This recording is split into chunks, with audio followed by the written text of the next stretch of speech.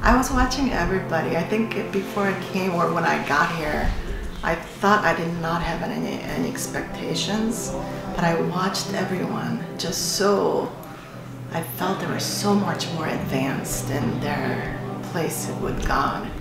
And what I was watching, I just felt like I was really outside of that.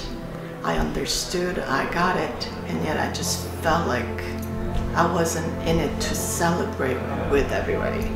So yeah, I approached Pete, kind of said, maybe you can help me figure myself out, because I don't understand why I feel this thin barrier, like almost veil that's there. By then, I think this was second or third day, and Pete just kind of looked at me. He had that very intense look. Yeah, you have those eyes. Very, very intense. And I couldn't lie when he asked me, do you trust me? And literally for a split second, I did think about it. And I said, yeah, I do trust you. And he told me that I'm gonna do whatever he asked me to do. I said, fine. He stood up. He had no warning whatsoever. He just stood up. And at that moment, I thought, no, this is not happening to me. I cannot talk in front of a large group of people. And in that second, I thought, I just promised him I'm gonna do what he asked. So I got up. I have no idea what I said. I still haven't played the video yet. Where did you stand? I stood on chair, it was a booth, and I stood up. These booths were at the corner, so I was able to see the entire restaurant. The moment Pete and I stood up, or actually Pete stood up and yelled to everybody, so their attention was all toward us.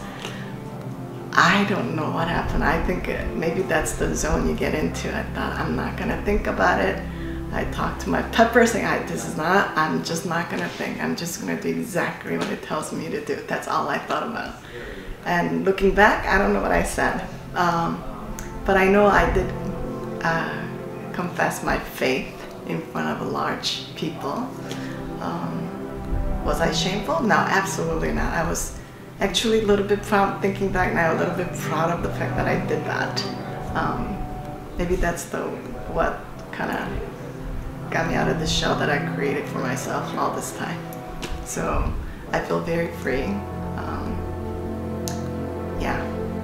After the class, after that day, standing up in front of everyone, going out to the street and talking to people, whether it was at the flea market or anywhere, your mind just goes blank. You don't think about all the mumble jumble that happens in your head.